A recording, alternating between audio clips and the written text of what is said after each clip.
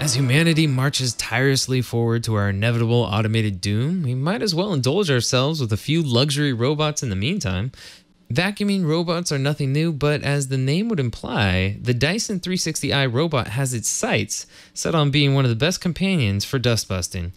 Inside the Dyson is a motor that spins up to a whopping 78,000 RPM, which equates to some massive sucking power in the form factor of just 9.5 inches wide by 4 3/4 tall. Removing the panels that gain access to the filters is simple, and underneath one of those filters is the location of the lithium-ion battery.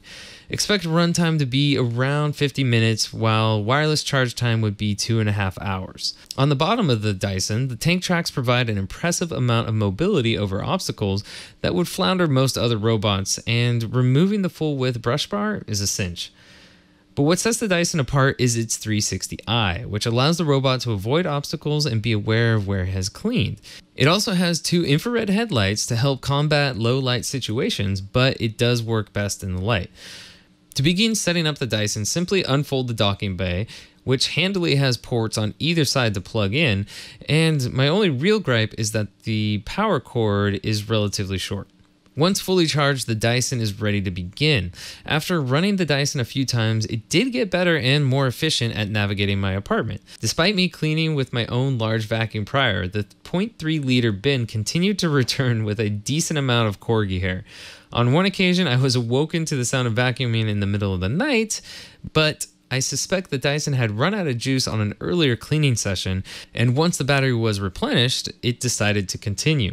Fortunately, there is an app for iOS and Android that once you've connected the vacuum to your Wi-Fi, you'll be able to set up a schedule for cleaning times, update firmware, and activate or stop the Dyson remotely.